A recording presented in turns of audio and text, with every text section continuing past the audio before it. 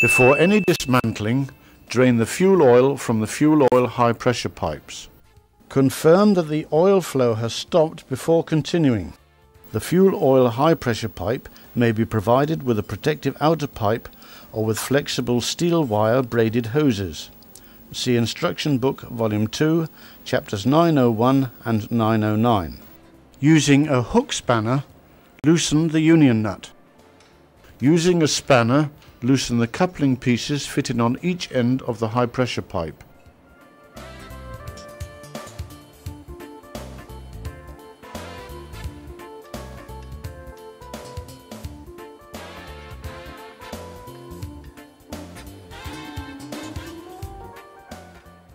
Remove the high pressure pipe.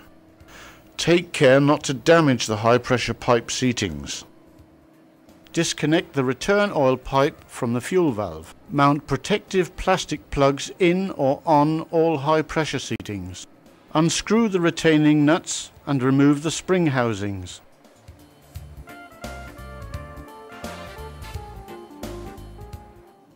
Remove the fuel valve from the cylinder cover using the lifting tool if the valve sticks.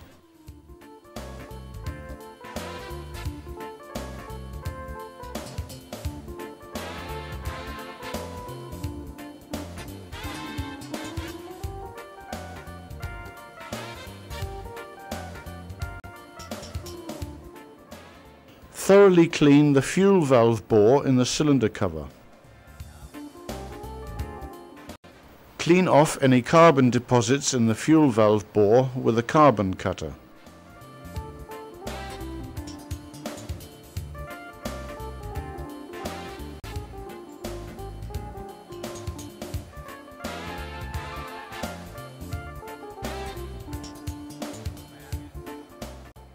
If marks are found on the seating in the bore, recondition the seating with a seating face cutter. Finally, grind the seating with a grinding mandrel and a grinding compound, for example carborundum number 200.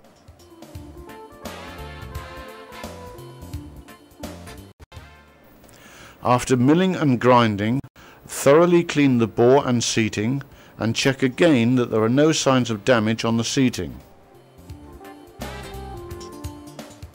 After reconditioning the seating in the bore and thoroughly cleaning both bore and seating, fit new O-rings on a new or overhaul fuel valve which has just been pressure tested and lubricate with molybdenum disulfide.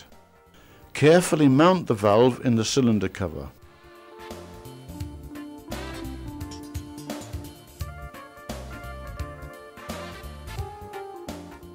To ensure that over-tightening has not taken place, check that the locking and indicating pins have not been bent or broken off. In the event of over-tightening, mount a new spring housing. We recommend that the calibration of new and especially old spring housings be checked before they are mounted on the engine or on the fuel valve test rig. Mount the spring housings and retaining nuts.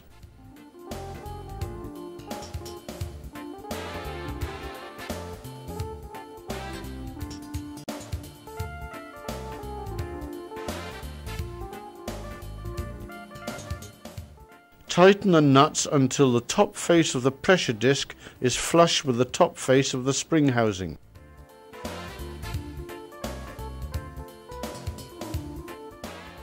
Reconnect the return oil pipe to the fuel valve.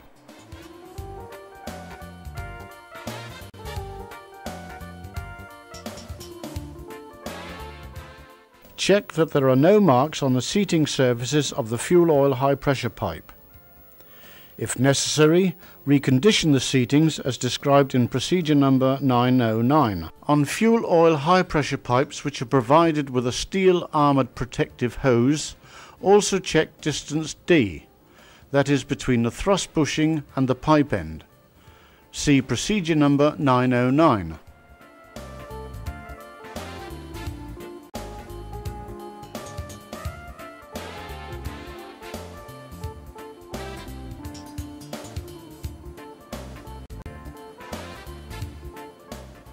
Clean the threads and replace the O-rings. Coat the threads with molybdenum disulfide. Mount the fuel oil high pressure pipe.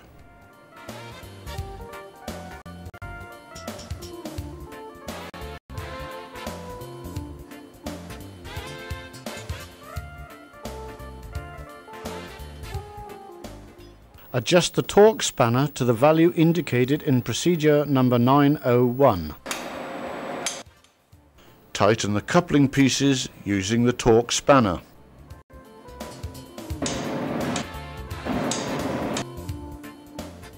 Using the hook spanner, tighten the union nut.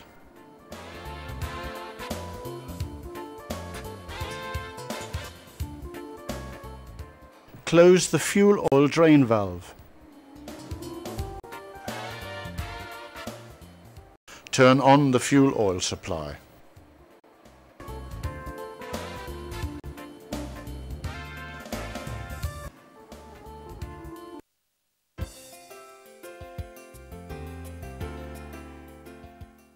Slide type fuel valves which have been in service on the engine must be disassembled and cleaned before pressure testing, as otherwise the results of the pressure testing will be inaccurate. Pay particular attention to the cleaning of the cut-off slide and the nozzle. When overhauling fuel valves, handle all parts with care and keep them clean. Careful handling applies particularly to the spindle guide and cut-off slide, as any rough handling of these components may cause them to malfunction.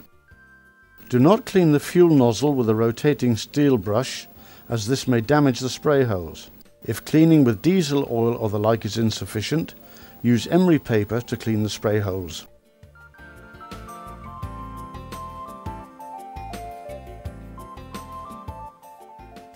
Using the special tool, set up the fuel valve on the plane of a drilling machine.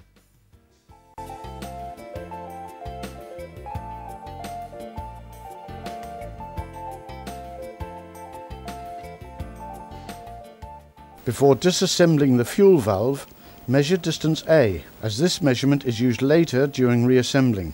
Mount the special tool to protect the fuel valve nozzle. Press down the handle of the drilling machine to compress the spring of the thrust spindle. This will relieve the pressure on the threads of the union nut and thereby prevent seizure. Using a hook spanner, loosen the union nut.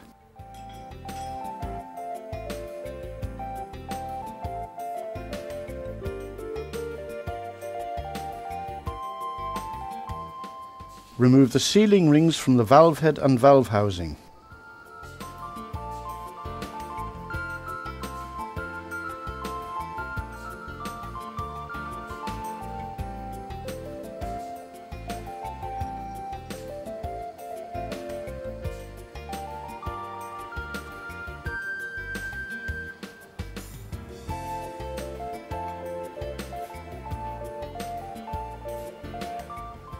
Remove the non-return valve,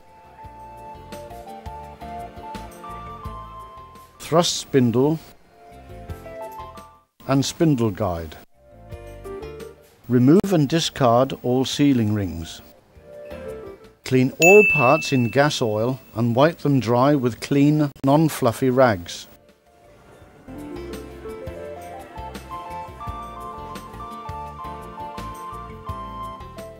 Examine all seating surfaces of the valve head, thrust spindle and valve housing. If necessary, grind the seating surfaces with the grinding mandrels and carborundum number 500.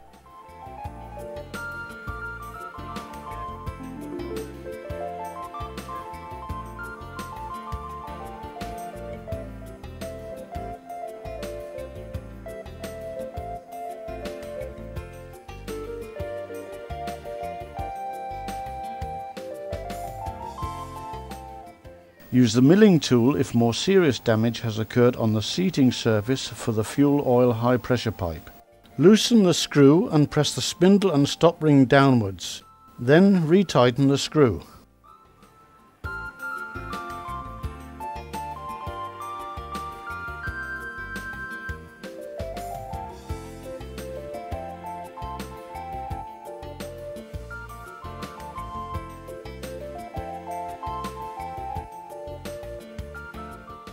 The diameter of the seating surface must not exceed the value stated in procedure 909/6 in volume 2 of the instruction book.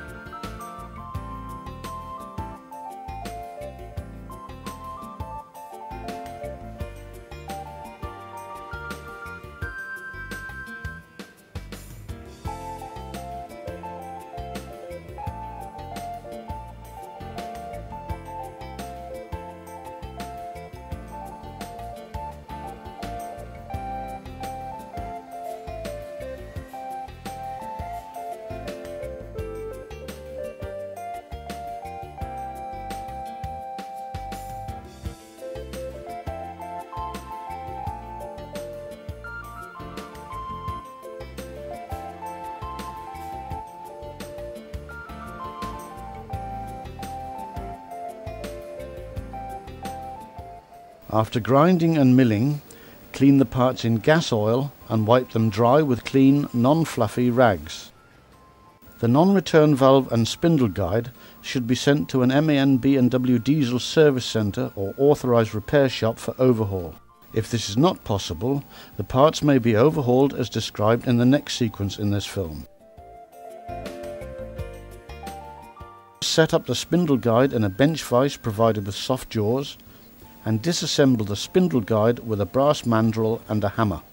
Do not attempt to remove the fuel nozzle before the spindle guide has been disassembled, as such action may damage the cut-off slide.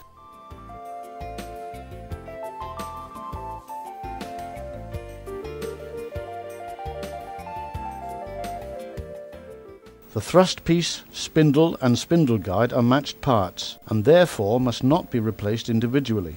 To keep the matched parts together, disassemble only one spindle guide at a time. Dismount the fuel nozzle using the pulling tool.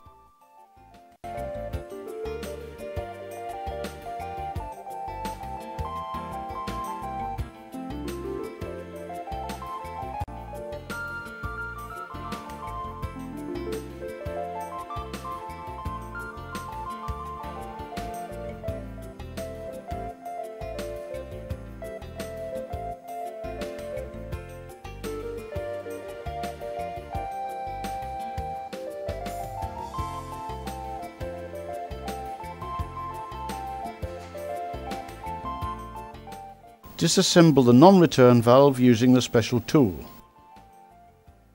The thrust piece, vent slide and housing are matched parts and therefore must not be replaced individually. To keep the matched parts together, disassemble only one non-return valve at a time. Carefully clean all parts and wipe them dry with clean, non-fluffy rags. Examine all seats and sliding surfaces through a magnifying glass with an 8 to 10 times magnification.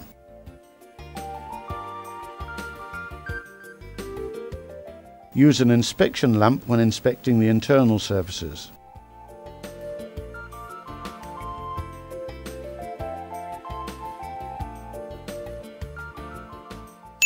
Set up the parts in a lathe and remove any deposits or very fine scratches with a polishing linen grade 360 and oil. Under no circumstances use a coarser polishing linen.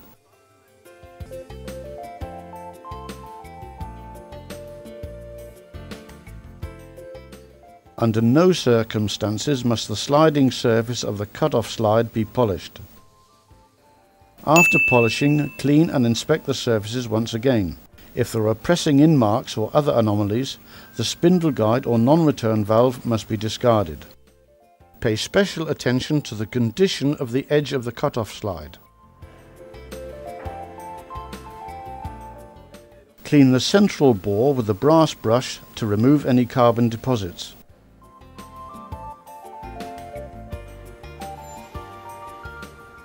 Clean the spray holes with the special drills. Be very careful not to push the drill too far into the spray holes, as this would damage the internal surface of the fuel nozzle. Carefully clean the nozzle and wipe it dry with clean, non-fluffy rags. Test the spray holes with a test pin. If the test pin can be inserted into just one of the holes, or if the holes have become oval in shape, discard the fuel nozzle. We recommend that the fuel nozzle be discarded at each spindle guide overhaul. However, if the spray holes are in order, the fuel nozzle may be reinstalled. Before reassembling the spindle guide, check that the cut-off slide moves freely inside the nozzle.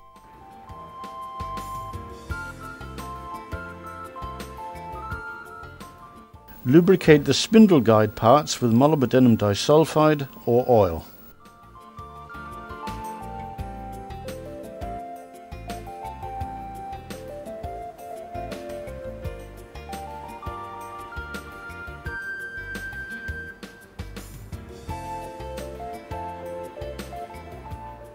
Loosely assemble the thrust piece, spindle and spindle guide and carefully tap the parts together with a soft hammer.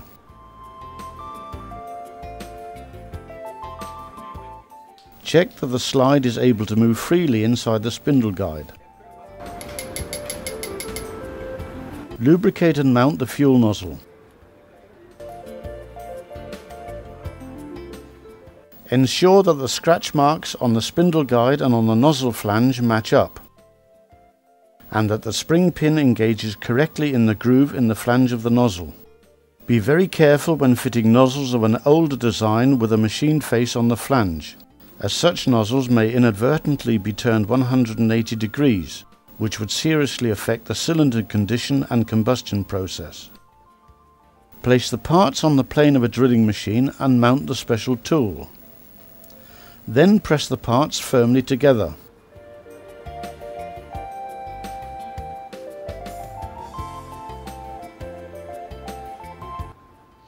Check once again that the cut-off slide is able to move freely.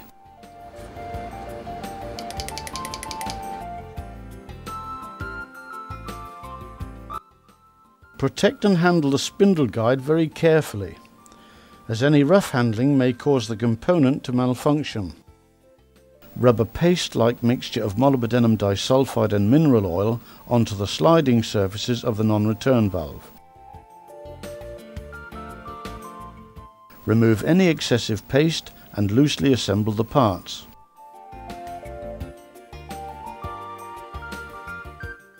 Place the parts on the plane of a drilling machine and mount the special tool. After ensuring that the parts are perfectly aligned, press them firmly together. If the non-return valve is not to be used immediately, cover all openings with plastic covers to prevent dirt entering them during the storage period. Slide the spindle guide carefully down into the valve housing.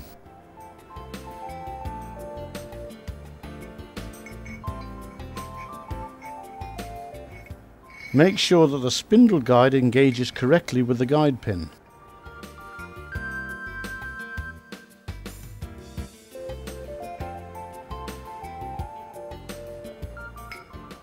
Check that distance A corresponds to the measurement taken before the fuel valve was disassembled. Mount the thrust foot, thrust spindle parts and non-return valve.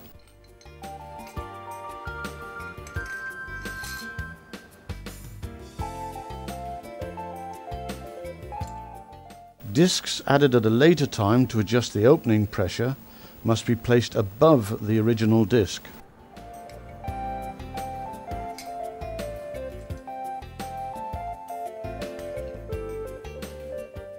Mount a new sealing ring on the valve housing. Make sure that the guide pin is intact, then mount the valve head. Lubricate the threads of the valve head with molybdenum disulfide. Make sure that the guide pin engages correctly with the groove in the valve housing and mount the union nut.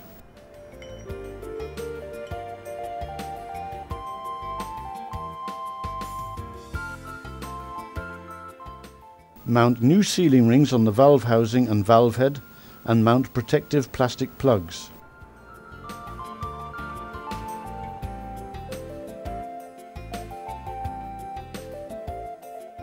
Press down the handle of the drilling machine to compress the spring of the thrust spindle.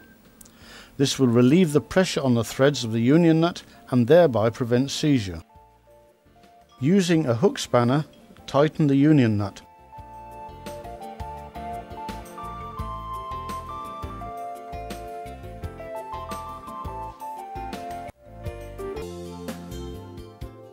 Overhauled fuel valves or fuel valves taken from stock must be function tested before they are mounted in the cylinder cover.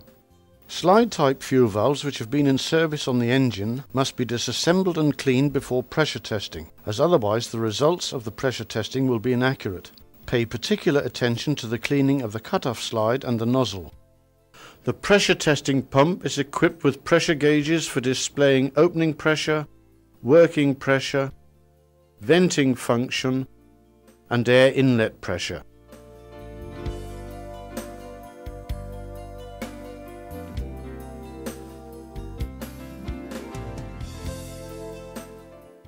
Position the fuel valve in the test rig.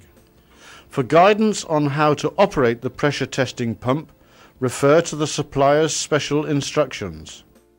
To ensure that over-tightening has not taken place, check that the locking and indicating pins have not been bent or broken off. In the event of over-tightening, mount a new spring housing. A very important element in the correct functioning of the fuel valve, both during testing and in service, is ensuring that the spring housings apply the predetermined tightening force. To ensure that this force is present, a special tool has been designed to check the calibration of the spring housings. We recommend that the calibration of new and especially old spring housings be checked before they are mounted on the engine or on the fuel valve test rig.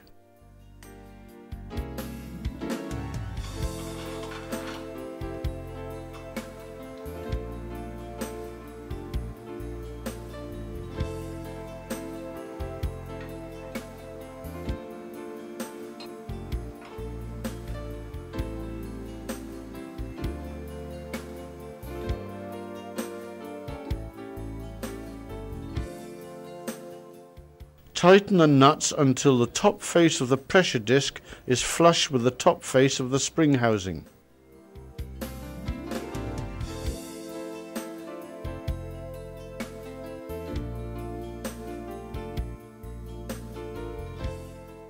Connect the pressure testing pump and the return oil pipe to the fuel valve.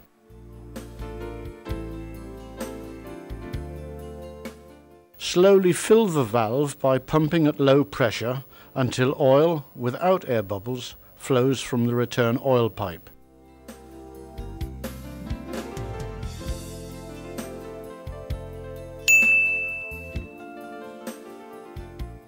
Slowly increase the pressure until oil is emitted from the nozzle holes. First, the slide on the non-return valve will close the circulating bore.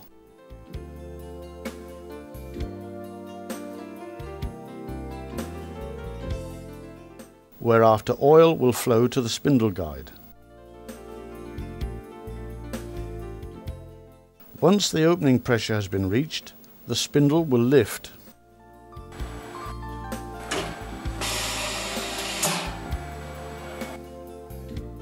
The oil flows to the nozzle and is emitted through the nozzle holes. Due to the geometry of the internal part of the nozzle, and because the height the spindle is lifted during pressure testing is lower compared to the lifting height during normal engine operation, the fuel oil will not necessarily flow from all of the nozzle holes. Flush the valve for about 5 seconds, then stop the pump. First, the spindle closes. The oil will stop flowing the moment the cut-off slide has covered the nozzle holes. This well-defined closing of the fuel valve will minimize the fouling of the components in the combustion space. Hereafter, the slide on the non-return valve moves downwards and uncovers the circulating bore.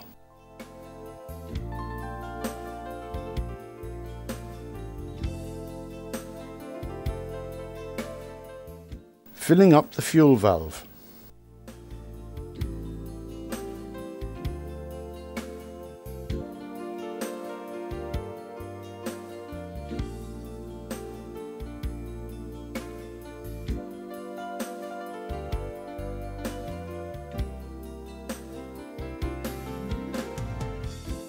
Continuous operation.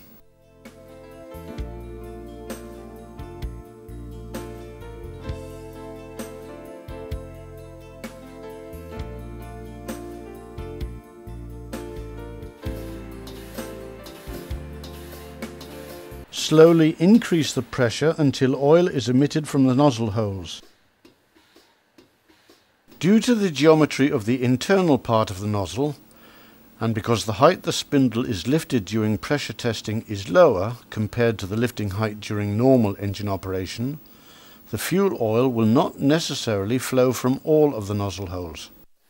Read the actual opening pressure on the pressure gauge marked opening pressure. Compare the actual opening pressure with the pressure specified in procedure number 909 and, if necessary, insert or remove discs or replace the spring. Do not insert more than 5 extra discs when adjusting the pressure. The fuel valve must be retested after any adjustment. Warning: do not attempt to carry out an atomization test on slide-type fuel valves, as this may damage the cut-off slide and nozzle. The height the spindle lifts during pressure testing is very small compared to the lifting height when the engine is in operation. This low spindle lift height leads to an abnormally high pressure drop across the slide and, consequently, an abnormally high contact pressure between the slide and the nozzle. Furthermore, the slide oscillates at a very high frequency. These conditions, in combination with a relatively thin pressure testing oil, may lead to a seizure between the slide and the nozzle.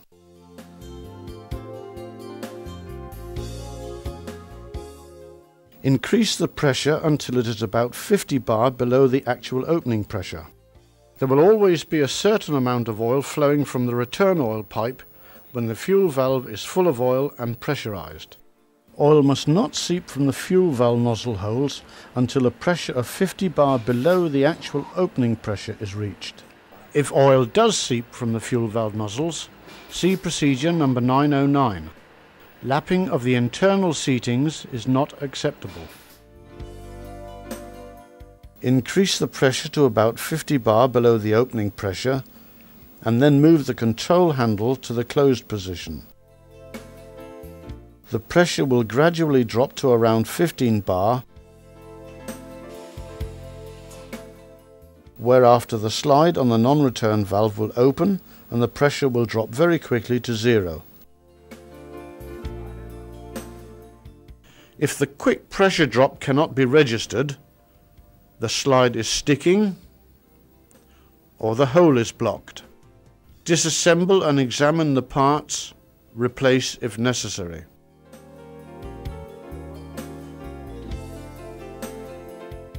Slowly fill the valve by pumping at low pressure until oil, without air bubbles, flows from the return oil pipe.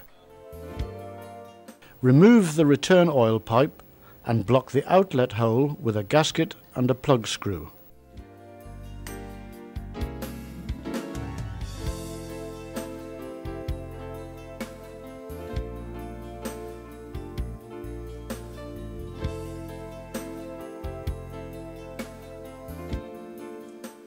Increase the pressure to about 100 bar and move the control handle to the closed position.